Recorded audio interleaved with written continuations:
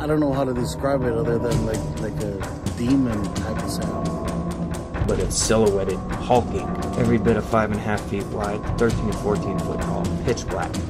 The one thing that ran through my mind when I had this encounter was I don't have a big enough gun. Your host, two-time witness and field researcher for more than 40 years, William Jevning. Welcome to Creek Devil. Hello, everybody. Welcome to Campfire Talk. This is where we sit around the fire, put our feet up with a cold drink, and let the conversation flow. We were just discussing, before I started recording, what we wanted to talk about today. And what was that you brought up, TW? Because it's nobody wants to hear about the behind-the-scenes stuff. We talk about naked Bigfoot ghosts that are trying to molest horses.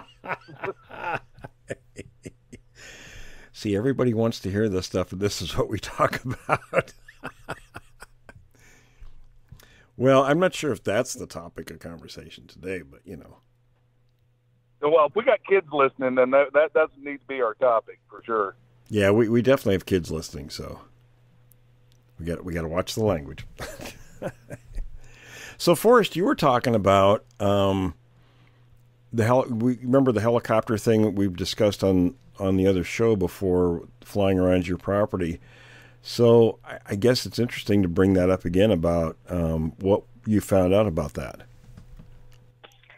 Well, actually, I haven't found anything out about exactly who was flying that helicopter, but it kind of, after I had a discussion with the property owners across the road, which are no longer, it's evidently no longer Post Oak Ranch. It's been bought out by someone else who's selling the land off, but they're not going to sell it off as so that somebody can build a subdivision over there.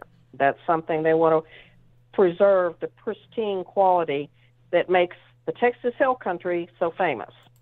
And all you Californians want to move here. Anyway. Yeah. You're welcome to come as long as you're not liberal. So this happens to be a red state. You're probably going to bleep me out now for that. But anyway, what I found was that I actually talked to this lady across the road, and I said, "What did you happen to have a helicopter flying around looking at property out here?" And she said, "Do what?" She was just shocked, and I said, yeah, I told her about the helicopter and the incident and everything, and I said, I even told her, I said about it, that it hovered over there across the road, and I said the creep factor entered into it, and I mean, it was creepy when I told you guys that thing turned around, and they were looking at all of us three women standing out here looking at them. And it was just, I don't know, they just look like a giant bug in the air. I've always just thought that about helicopters. They look like a giant dragonfly for some reason. That's what they look like. And so she said, no, absolutely not, that they did not have any developers out here flying around looking at the property, and that wasn't that wasn't what they were striving to achieve over there with having bought this ranch. So that was out of the question. So I don't know what those guys were doing, guys. I frankly find it kind of suspicious, really. And well, it is for sure. I mean, that's kind of odd. Yeah. Well, she wasn't happy about it either when I told her about it. She was not happy about it either. So. But, it's like David joined us. What do you say? I'm here. Weather's been nuts. I don't know where Milo is. Milo was ready yesterday, and today he's vanished. So, David, what are you having for weather out there? Well, let's see. Friday it was in the mid 80s. Today it's 44 and rain. Oh my God. We were just bemusing about that earlier. Yeah, North Carolina's trying to kill me right now. Sinuses? Yeah, allergies? You bet it.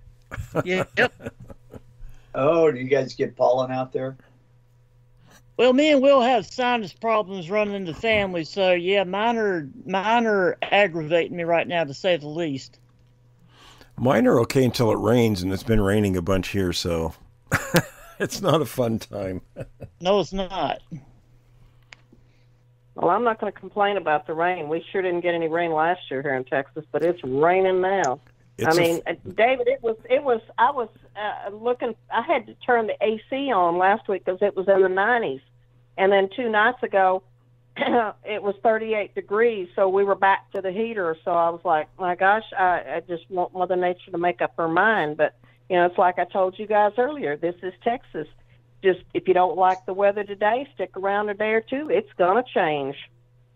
So. Normally it's hot here already. It's kind of the beginning of summer in this area, and it's been just kind of cold and rainy. So everybody that's from this area says, "Oh, yeah, it's the first time it's been like this in 20 years or whatever." But I'm thinking, "Oh, nice." It is a nice change, though. Yeah, I take this over 100+ degrees. It'll be hot and all the way through October, November. So. Yeah, I'll take it for the time being. I'm just ready for it to warm up and stay that way. My sinuses can't tolerate mid-80s one day, 40s the next day, 70s the next day, 50s after that. I can't do that. So anything interesting in the Bigfoot world, anybody?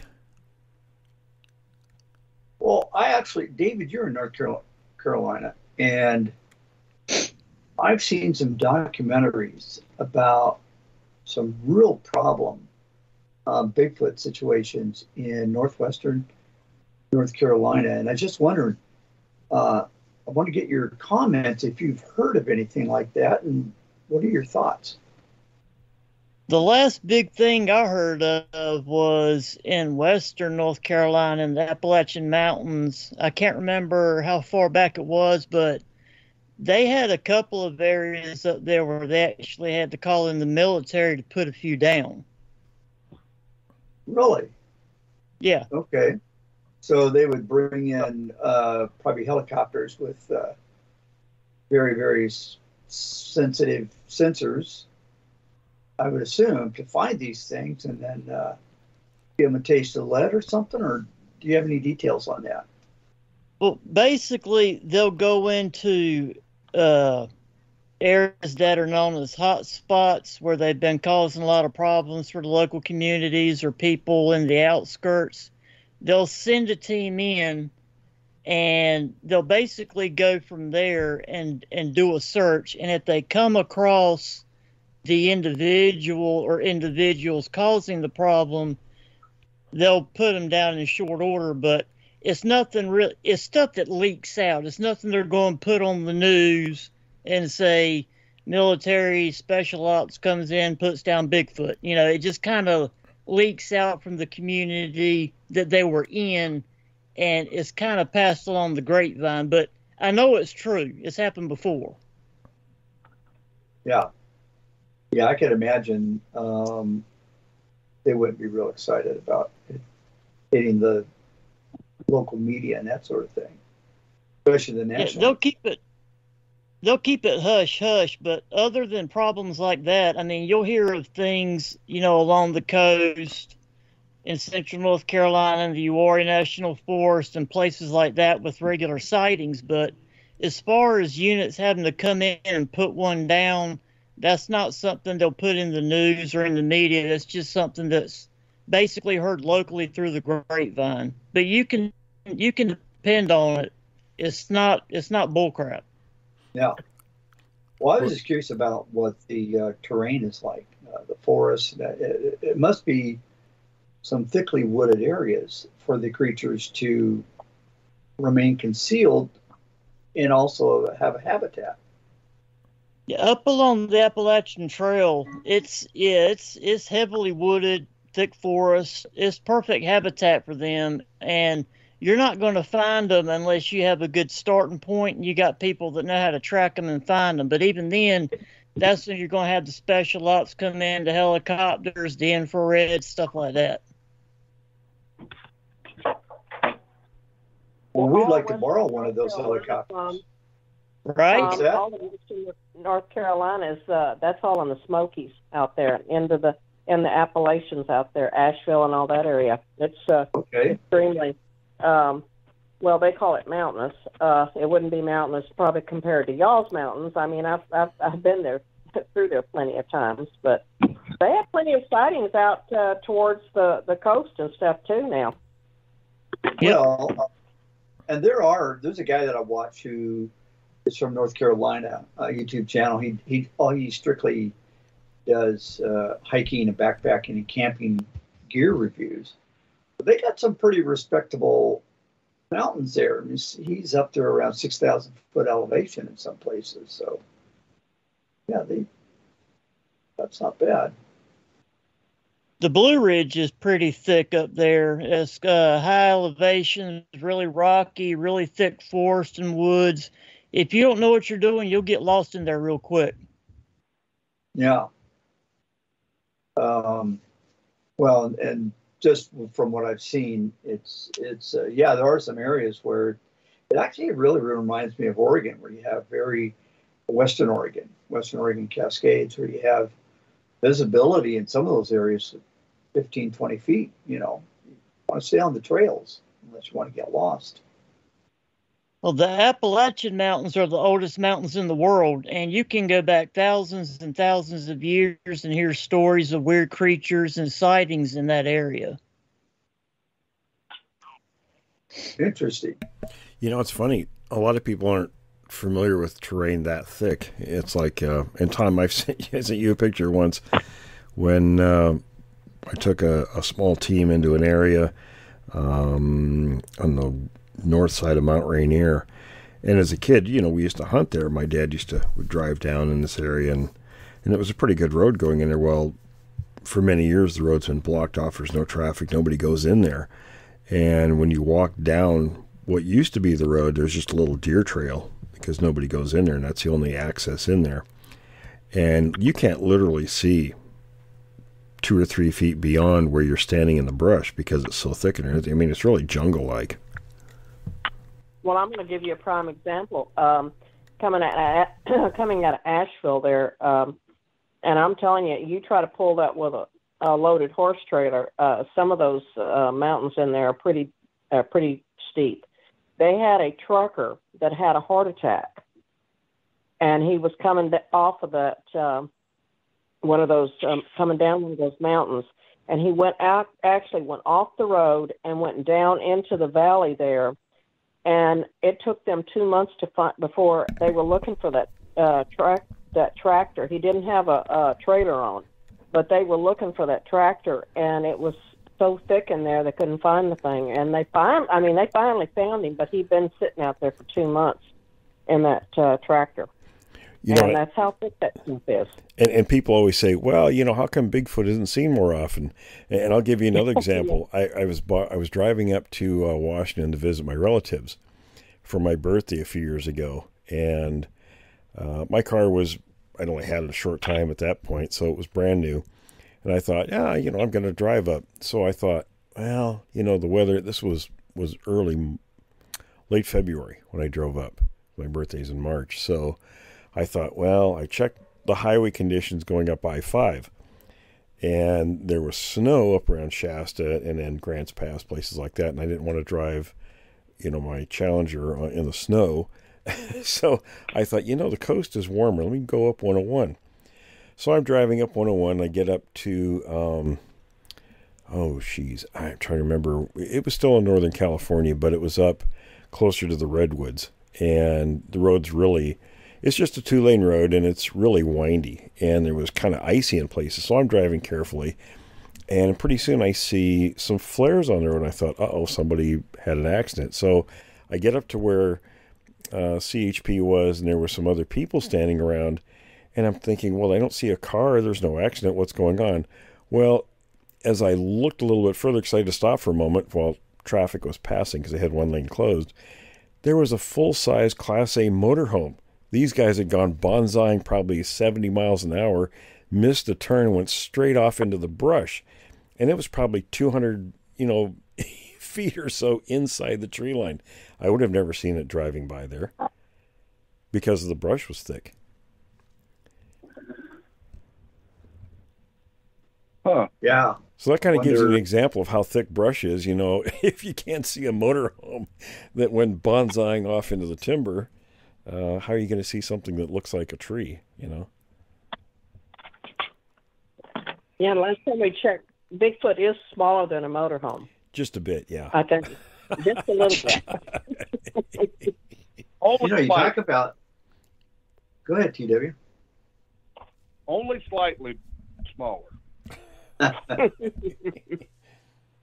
You know, and Pete, you mentioned people will say, well, how come they're not seen more often? Well, the same thing kind of goes for the footprints. Kurt, who, we've had him on the show before, he and I have gone up into areas, these really thick areas. And, it's you got, again, like I said, 15-foot visibility. You know, you got vine maples, you got roadies, you got all the short, scrubby stuff. But once in a while, you find footprints. Well, you remember, I think it was when you and I were first talking, Tom, that you sent me some pictures of where you thought you saw this outline next to the stump or a tree there. And I said, did you find footprints? And I said, you have to look down at the ground once in a while. And you went back and found footprints. That is exactly right. Yeah, I found a stump that had been shredded up. And it just stuck out like a sore thumb. And so I sent you a picture, and I sent Paul a picture. Both of you guys said the same thing. And I went back, looked at the ground, and those are the first footprints, by the way.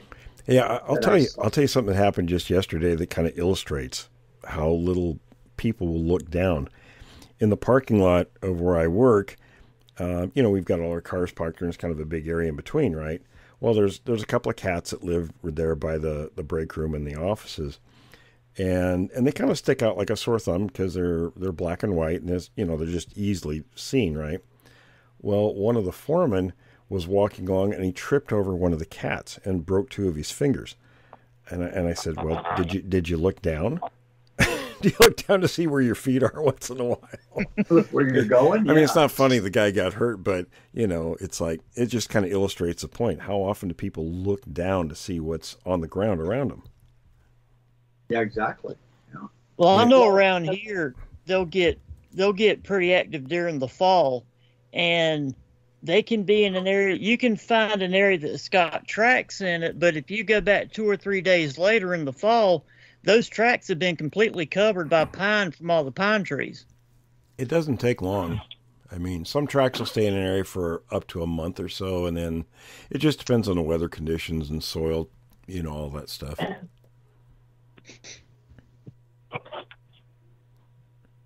Definitely depends on the condition of the soil. Yeah, and humidity in the air and what the weather's like and all that kind of stuff. Well, in the mountains, there's going to be a lot of rock and hard soil, so even if they're 1,500 pounds, a lot of times they're not going to leave a track if they know how to avoid doing that. I kind of wonder, too, about, some areas, like, having grown up near Mount Rainier, the area, people here kind of wig out if they get a 4 or 5.0 earthquake. Well, around Rainier, you get 5-point earthquakes all the time, and if you're born and raised there, you just don't notice them after a while. They just happen. Somebody say, oh, we had an earthquake yesterday. Oh, really? Yeah, I don't know. Didn't feel anything. So, but that's got to do stuff to the soil, too, in certain areas. I mean, it would probably add to tracks disappearing quicker.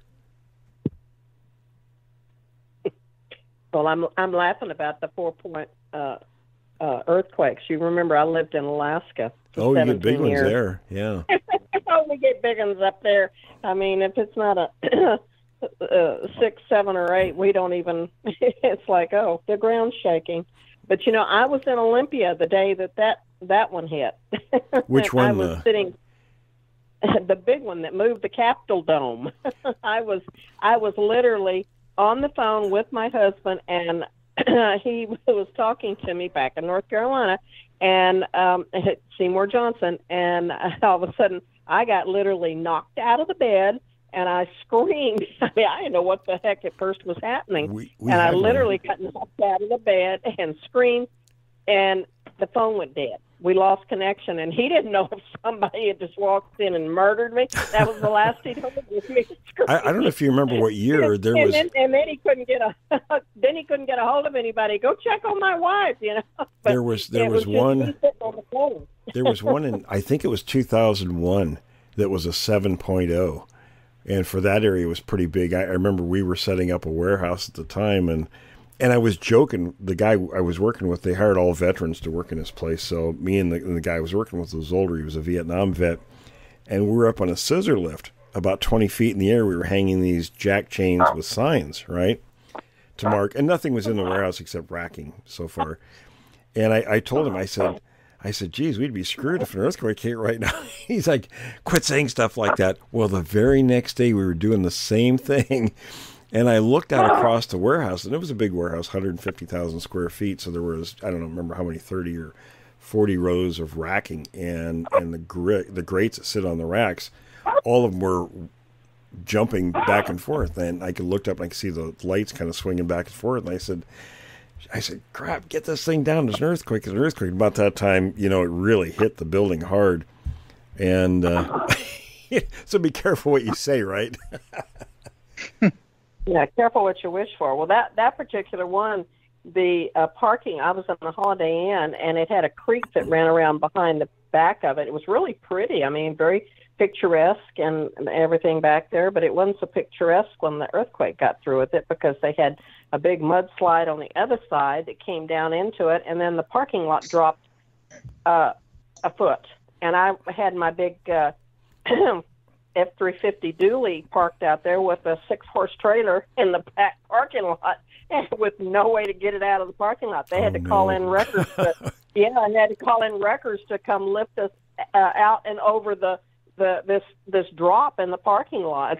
So I was like, I got 4-wheel drive, but the trailer doesn't come equipped with that, so it's not going to work. I had to laugh a couple of days ago. We had a safety meeting, and they were saying, managers were saying, well, in the event of a natural disaster such as an earthquake, shelter in place. Don't run in or run out of a building. And I thought, you people are out of your minds. You've never been in a big earthquake. we ran our butts out of that building as quick as we could. Yeah, buildings come down on top of you. Right. I'm not gonna be a squishy, you know, for big chunks of concrete. Thank you very much. No, right? Well, that's I've been in buildings. That's a little off topic for Bigfoot, I guess, but yes, it is. Yeah, we need to move on here. I wonder what Bigfoot do in earthquakes when the earth moves. Shelter in place. Hey, Cuz. Yeah. You think, you know how birds and dogs and some animals can sense an earthquake is coming? Do you think a Sasquatch has that ability? Yeah, probably. I mean, you know, if other animals do, they could too. Why not? Yeah. Well, wasn't there speculation that nobody found anything at of course, we'd never know if they did anyways, but well, Mount St. Helens. Yeah. You know, I've mentioned it before. The unit I was stationed with at Fort Lewis, I was squad leader with the 3-5 Air Cav at the time, and our helicopters, we did a lot of the rescue work there after it blew. And, you know, I knew dozens of the helicopter pilots, and they all knew what I was doing as a hobby, and they would have told me, and there was nothing ever said, nothing ever found. I even asked a few of them. They said, nah, there was, you know, they didn't even find that many people, and they said, you know, most of the animals had already bugged out of the area, you know, weeks before the mountain blew. You know, what's funny is the Air National Guard got a lot of credit for doing a helicopter rescue. They did, and it was the regular Army that was doing all that. Yeah. But, you know, they do that. When I fought forest fire years ago in Southern Oregon, we got called out on an 80,000 acre fire the day after we graduated the fire academy for the Forest Service, and there were 6,000 of us in the base camp that were contracted with the Forest Service, right? Well, they brought in 1,500 troops from Fort Lewis, and they were MPs. All they did was direct traffic, and in the newspapers and through the little town of Burns, they got hailed as heroes when we were the ones out fighting the fire every day. They were sitting in their tents and guarding the road junctions, and having been a soldier, not that long before that, I'm part of me was like, yeah, I'm glad these guys are getting some credit, but they didn't do crap out there. We were the ones doing all the work. Yeah. Speaking of forest fires. That was a situation too. I got to know quite a few people in the base camp, in the leadership, under, 'cause FEMA was actually running that. And they do a lot of the big fires because they do all the coordination and stuff to have the funding. So I got to know the incident commander and a bunch of the people who were in charge. And I kind of worked it into questions, if there was anything weird that was seen. And nobody reported anything. So I'm guessing, a place like that, it was in a location where there would have been Bigfoot around. In fact, when I talked to the head of the cultural committee at the Klamath Reservation years later, he told me a story about a native firefighting crew that had contracted with the Forest Service, and they actually had one of the creatures run out of the fire into their midst and fell down and got up. They said its hair was smoldering and it got up and ran off, but somebody cast the handprints, and he was telling me the handprints were on display at some facility in Klamath Falls for quite a number of years, and then they disappeared, so they don't know whatever happened to the handprints, but it was interesting. But, people, at least on that particular fire, nobody had reported anything. So I'm guessing the creatures, and along with the other wildlife, had bugged out, as that fire spread. It spread pretty fast. And you had another one where one of them was sneaking up. I guess, did airdrops for supplies? Well, I know he's now retired, but he was a CAL FIRE captain. And he's actually had stuff happen on his property in the Sierra Nevadas that hopefully I'll be able to get over there. And he said I can go over there and look around his property anytime. But he had some markings and some scat and some other things there. But anyway, they were on one of the fires a few years ago, and he was texting me. He says, yeah, this other captain, we were by this. They had a big food drop and some of the support elements for the crews out fighting fires. And they were discussing something about the fire when they noticed over by where the food drop was, one of these creatures was sneaking up on the food drop. and he says, I had never seen one. I saw stuff on my property, but lo and behold, there it was. And me and this other captain saw it. We were watching it. And apparently it took some of the items and slunk back off into the forest. Huh.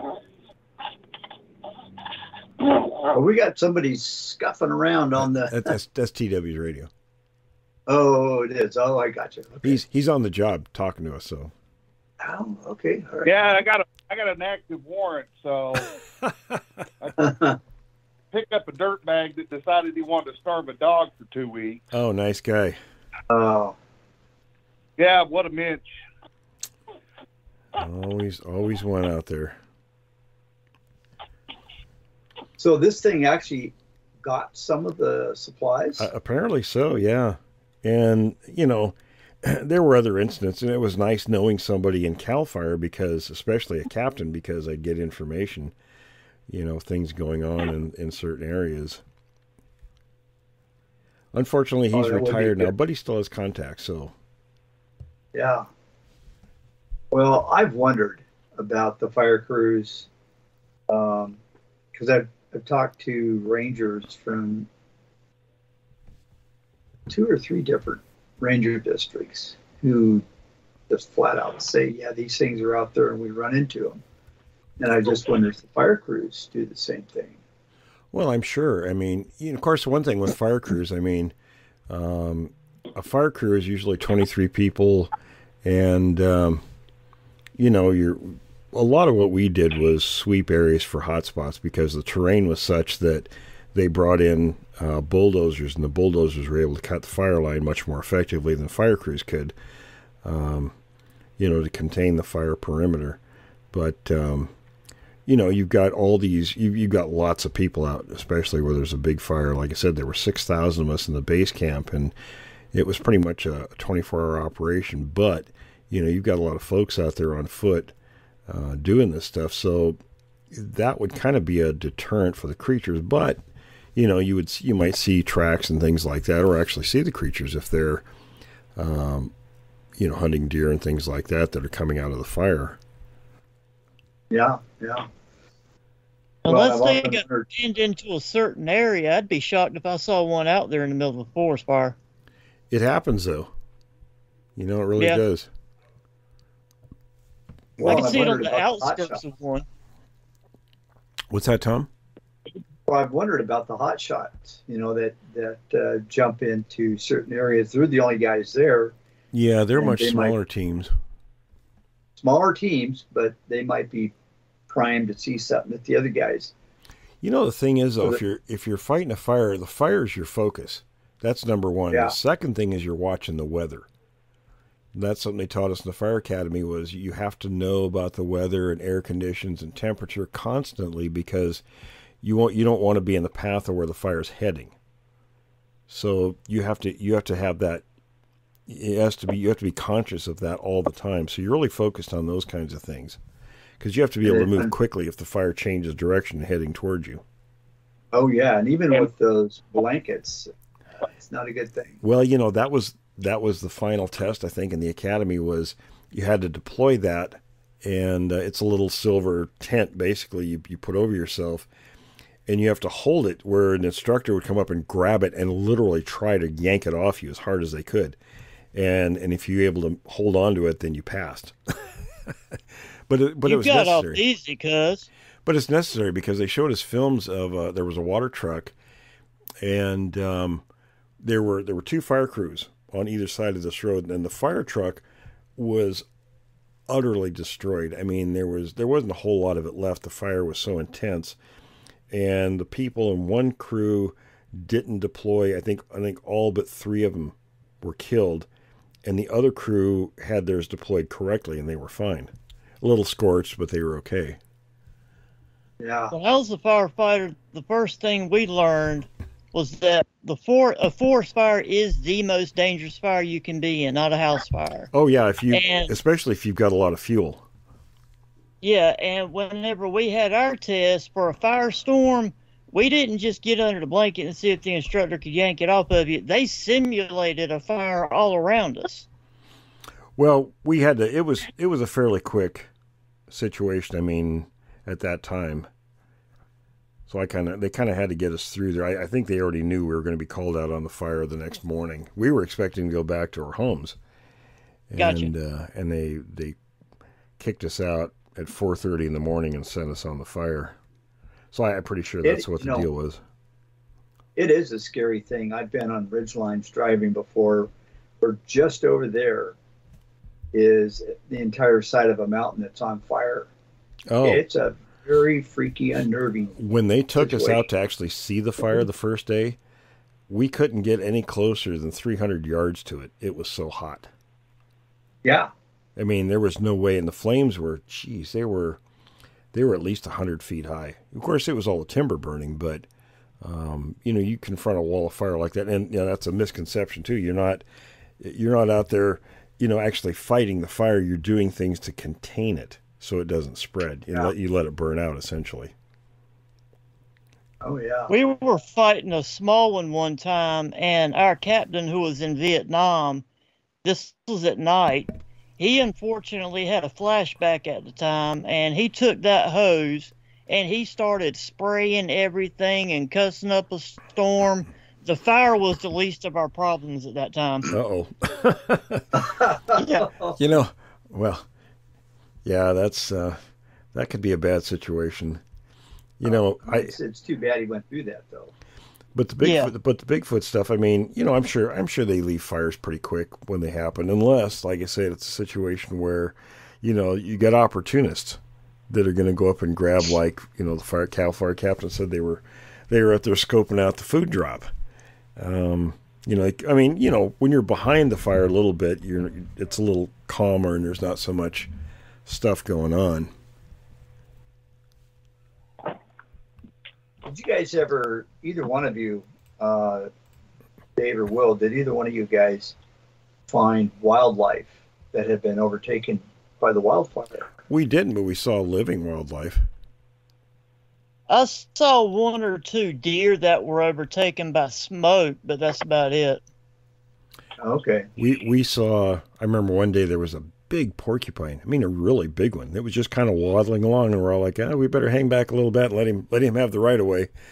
And then another morning there was a big timber rattler. I mean, a big one, man. I can just imagine how much that would have hurt getting bit by that son of a gun. But it was cold, so it was kind of lethargic. So we were able to walk up and look at it within a couple of feet. It was just too lethargic to do anything. But we watched it for a short time. Then we left Mr. No Shoulders alone and went away. So, yeah, Smart move. But yeah, you see wildlife when you're out like that. So I mean, for a Sasquatch to be around wouldn't surprise me. Well, and you would think they would react. They would say, well, the fire's over there, but it's not over there. I think I'm going to go where the fire isn't. Yeah, and, I'm sure, like there's probably stuff around, everybody's supposed to police up after themselves after they have lunch and stuff, but, they're going to be around looking for easy pickings if you're leaving garbage and stuff around, I'm sure. Oh, yeah. Forrest, Chuck, what do you guys think? You guys are quiet. Well, I was just listening to you guys talk about this fire stuff, and last week here in Oklahoma, we had a big fire going on around the Oklahoma City area, and it actually demolished several hundred houses, I think, and of course, around here we got red cedar. And it's been real dry here. And winds were blowing about 50 miles an hour. And boy, when that sucker hit, it was Katie bar the door because that fire spread like crazy. Dang, that'd be no fun.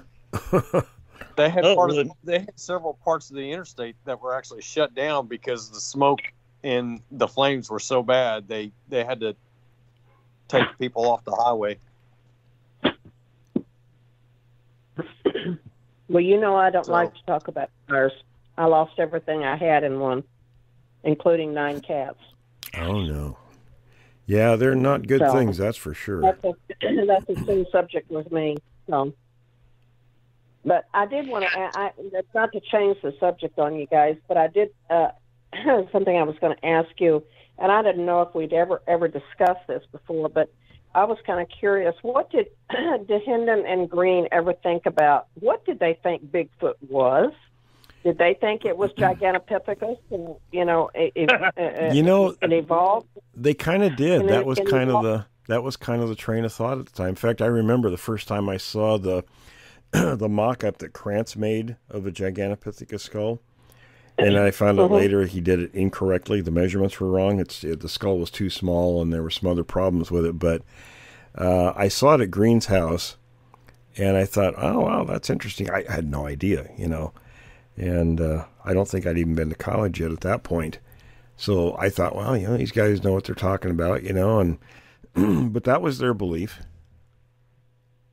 There's a lot of researchers that still believe it's descendant of Gigantopithecus.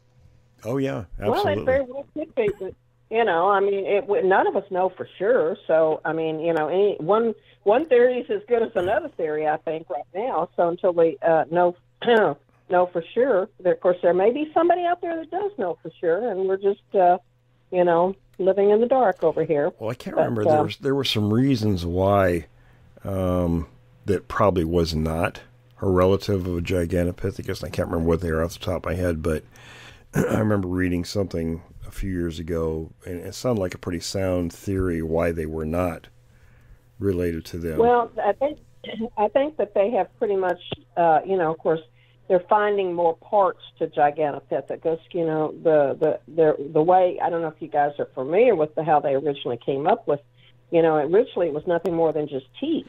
Right. And, von Koenigswald in 1935 found teeth in a Chinese market. Yeah, well, that's where they were going to these apothecary shops in China, because the Chinese like to grind up things like that because they think it gives them virility and it, whatever. Medicinal purposes, yeah. Yeah, medicinal purposes. We'll just call it for that. So anyway, and that was now they're finding more parts and pieces to them, and they really think that they probably were something very similar to an orangutan, and that they were probably more quadrupedal than bipedal. And as we know, all the great apes at some point in time will stand up and walk bipedally, but they don't have those big glutes and stuff like what we have, and what Bigfoot has as well. And I think that's why Bigfoot's bipedal and has just developed that way. But they for a while, I mean, I can see why somebody would think that they would develop from Gigantopithecus blacki, but there is similarities. And who's not to say that maybe they did, and at some point in time, Gigantopithecus developed into Bigfoot. We don't know for sure. Well, and of course, there's some people out there that try to say they're human. One of the problems, I know one of the problems with the Gigantopithecus is because of dentition, they knew they were herbivores. So that they were strictly herbivores. So that creates a problem with Bigfoot because their diet would almost certainly have to consist mainly of protein, and we see that with the scat. So. The dentition. You've also got you compare it to gorillas. I mean, they're strictly herbivores. They don't. They're not like chimpanzees. They're not out there killing and maiming smaller monkeys and other chimpanzees. Gorillas don't do that. But I know that. I read something here not too long ago on the Gigantopithecus that they think that maybe the reason that Gigantopithecus disappeared from the, they were a Pleistocene era animal, and they that the actual vegetation that they were feeding on, they figured was something more like bamboo or anything, because they had these huge molars that were for grinding and such, and that's what they need. And I guess it's very similar to what the dentition in a panda is, which I am not familiar with at all, and I won't even claim any familiarity there. But anyway, they say that in the particular areas that they're finding them, these fossils in, that they started, that type of vegetation started disappearing. So they think that from what they were seeing with the teeth, that there was a certain amount of decay occurring on the teeth. So they think that they may have gone to eating fruits and such, which have sugars, and of course the citric acid in them was decaying, and it was destroying their teeth. So this may have actually brought about their downfall. Yeah, it could be. That's why we don't see them roaming the forests of China now. Yeah, it could very well be. When they found those teeth in the China Mart, didn't they actually decide to go explore some of the caves in that region and find more? Well, I don't know. Well, yeah. They've found a lot more, made a lot more discoveries here of late. Yeah, I think it was Chinese scientists that have looked into it after that. It was von Koenigswald made the first discovery in 1935, and he found 35 or so teeth. And he he named it and everything, and I think they did some renaming after that because it wasn't quite correct early on. But I believe the Chinese scientists have found since then 4 jaws and a number of other teeth. I don't think they found any other bones per se. No, I think it's all been skull material. And see, we part of the problem is we have this thing called Red China that happened.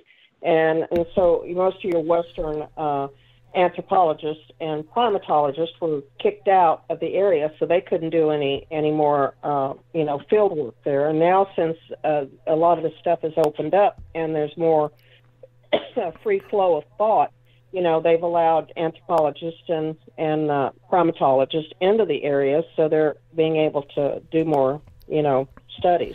In my first book, Notes from the Field, I used the example of the Gigantopithecus not to show that it was, the ancestor of the Sasquatch. What's important about it, it demonstrates that there have been primates of that kind of size and everything. So, you know, if one existed, why couldn't another one or others? Well, exactly. You know, because who was it that found that body? And the wife took the skull and they took it home and put it on their mantle, and it was like 5 times the size of a person's skull or something. Well, the story was in now, and it's funny. You know, John Green's books have been changed a few times. I used to have some of the early copies, the ones that were actually stapled together with no backing or anything. And I'm talking about the ones that look like on the track of the Sasquatch in particular. And I can't remember if it was that one or the second one, but there was a story in one of his books where a couple were on vacation and they would go prospecting up the coast of British Columbia when they went on vacation. So they were up there, and on the way out, they found a partially decomposed carcass of one of the creatures by a lakeshore.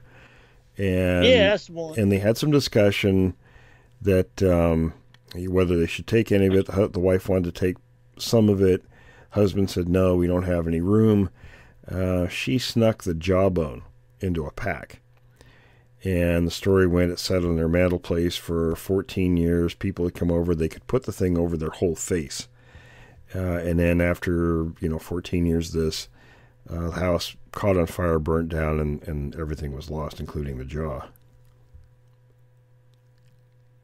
That has to be a hot fire to turn bone to ash. Well, house fires tend to get pretty hot, so... No, they usually get about 1,200 degrees. I don't think that's hot enough. Well, apparently in that case it was. Or, whatever's left, they probably just, either probably abandoned, crushed in the debris. Either abandoned or the debris was just hauled off. Yeah. And I don't even remember what time frame this was. It was some time ago, though. Yeah, there's some stories out there that it's not like one has never been found or parts have never been found. Green had another story about the Warner Ranch in Northern California. And unfortunately, it was happening when these girls, I think they were, 12, 14 years old, something like that. They were, walking on a logging road and found the corpse of one of these things. And they took off running, and Green didn't learn about it till, I think, a couple decades later. And, of course, he said he went there and there was nothing to find. Well, duh, after that long, there wouldn't be anything to find. Didn't somebody interview them about that? They may have. Well, he did, I believe, yeah. Okay.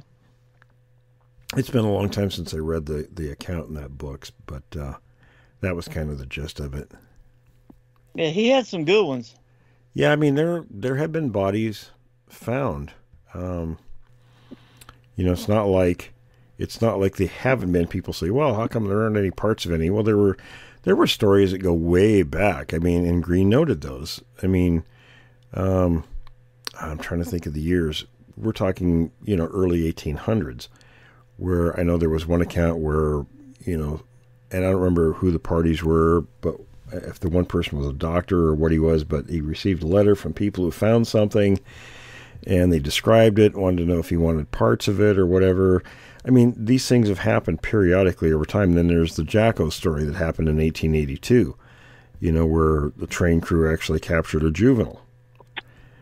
And then the story goes, it wasn't actually in the article, but there was, and I can't remember the source of the information, where they talked about later, where the one guy who actually took ownership of the creature was going to take it to Europe to display it.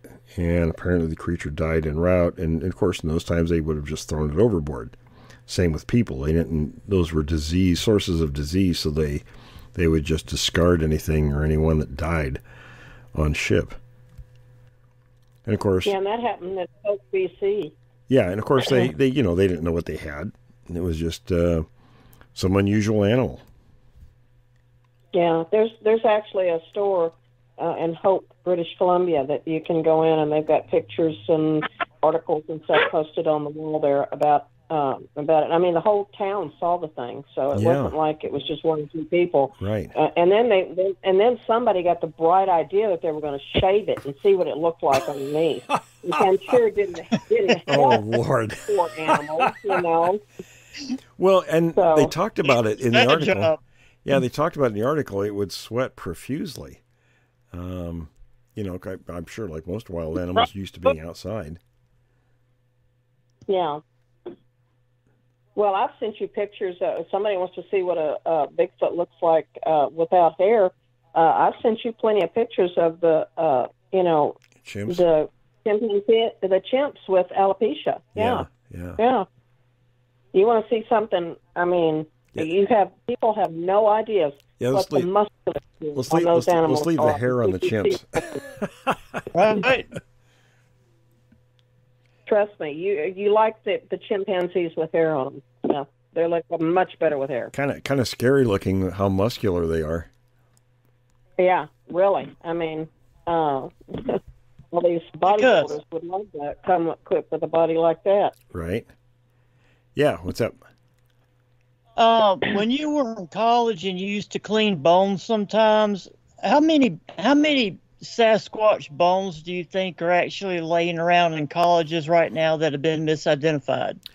Well, I didn't clean bones. What I got stuck with was mostly clamshells, but that's something we've talked about when we had our forensic anthropologist John on a few times. He's brought it up, and I think first we've all talked about it too.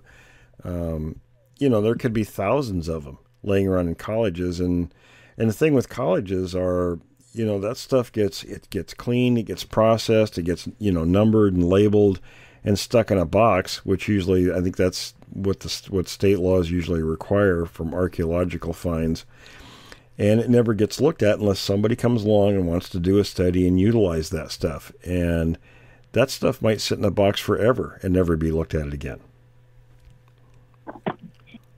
So there could be lots of it out there, not just colleges, but there are facilities. And TW, you probably know this being a cop, where sometimes there's just a finger or a toe or something that's found out there and nobody knows who it belongs to. And they have facilities they send that stuff to. Well, you find a bone. What's that? A lot of times, if it's something we don't know what it is, we send it to a forensic pathologist. Right. And if they can't find it, it goes to the Smithsonian. Yeah, so the stuff just sits there and... Yeah, just, or if they can never identify it, it's something so unusual, it just sits there forever. Yeah, if nobody takes an interest in studying it, who cares? It sits in a box. Well, I mean, there's a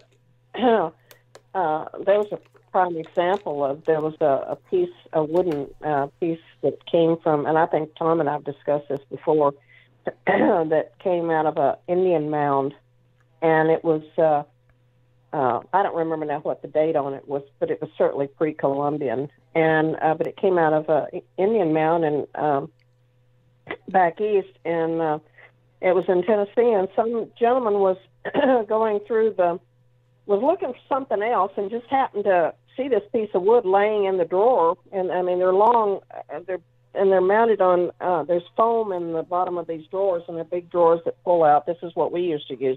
They probably have something far more modern nowadays than what we were using, but they were all wooden drawers, and they pull them out and they hit foam in the bottom, and the pieces were numbered and everything else laying in there.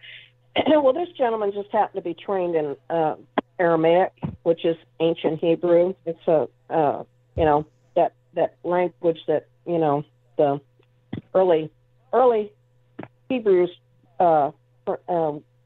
spoke, and he's looking at this.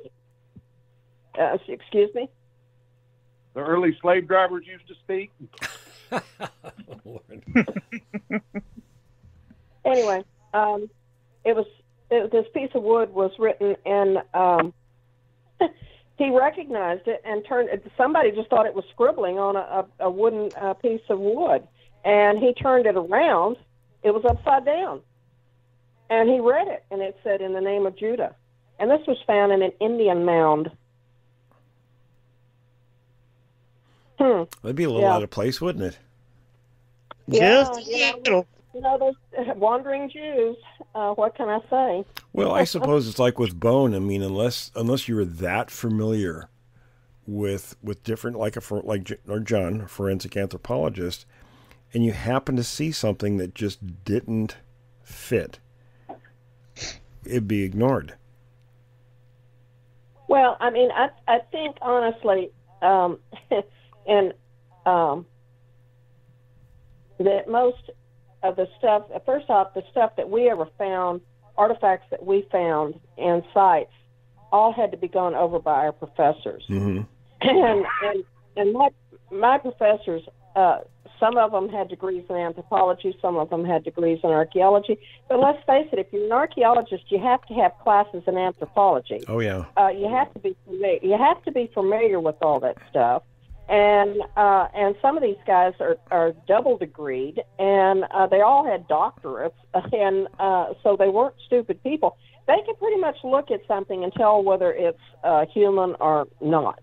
And I mean, I'm pretty sure that I could probably do that even now. If I was to go out and pick up a bone, that I could pretty much tell what it came from. But immediately. But sometimes if something's broken, you have to really kind of look at it and analyze it and turn it over and upside down and every which way, to figure out, okay, where did this come from?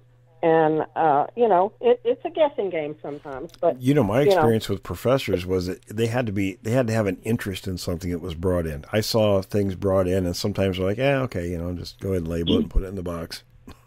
They didn't seem to be too interested. I thought, okay, that's interesting. Well, I guess maybe because I went to the university that I went to first. They always were very hands-on and really they now have one of the foremost archaeological departments in the world as far as when it comes to Middle Eastern and Egyptian archaeology and even Southwestern archaeology for that matter. They are the go-to university for that. And if you guys remember me, it was always hands-on. You remember me talking about we found our family friend Charlie found that bear carcass, and it was just bones. I mean, there was still some hair left there, but everything was gone except for the bones. But it hadn't been touched except for the skull was crushed in.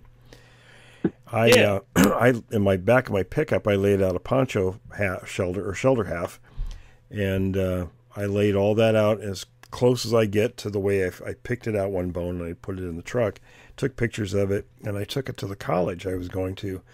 And nobody seemed to be of any interest to it except one of the more senior students we had there. And he identified it, but the professors could have cared less. They didn't have any interest at all in helping me identify what the animal was. So, once upon a time, science was not like that. Well, again, it just depends on the people that are there, if they take an interest in something or if they don't, or if they're busy, or, it just depends on the person.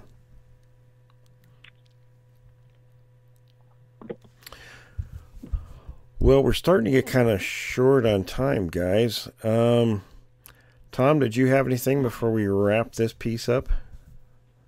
Well, as always, and it's worth repeating, or say it again. Thank you for tuning in. And even though this is the Campfire Talk, if you guys have questions, those go to our Q&A show and send them to questions@creekdevil.com. And if you want to support the show, you can do that. We have a Patreon link in the description. And as always, click the like and subscribe before you leave if you haven't done so already. And with that said, I'm going to hand the mic off to Forrest. Forrest don't want it. You're on the spot there, Forrest. Thanks, Tom. My phone just went bleeped out. I don't know what happened. Uh-oh. That's a good excuse. I heard you say you're going to hand the mic off to me, and all of a sudden you're going to hand the mic off to me, and all of a sudden then my phone went dead. That's a good excuse as any. God did not want me to speak at this point in time. Well, he said, Forrest, you're celebrating Passover. Be nice now. he knows who this crew is. In fact, speaking of Q&A, we're going to do that in just a moment, so everybody stick around when we're done with this session. But anybody else got anything before we wrap this up? Uh-oh, I think we lost somebody. Uh-oh. Well, as usual, we never know where the conversation in Campfire Talk goes, and that's the whole idea. We talk about whatever, and it's not always Bigfoot, so if everybody thinks it's just going to be Bigfoot, don't get used to that. Well, I will say this, we do try and steer it. If it gets off course for too long, we try to steer it back on course towards something Bigfoot related. Well, some of it's applicable. I mean, we talked about forest fires, right? And we kind of went into that. But, there are Bigfoot related things that go along with that. So kind of understanding those situations, if people have like questions about forest fires and Bigfoot, maybe the talk will stir up those questions and send us those questions. And we'll talk about those on the Q&A. All right, guys. Well, having said that, we'll close this session. Thanks for listening, everyone. Thanks for listening to this episode of Creek Devil.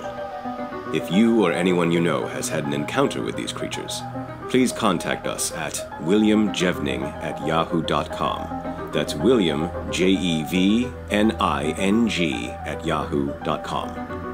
All communication is confidential. Join us for another program next week. And until then, keep your eyes open out there.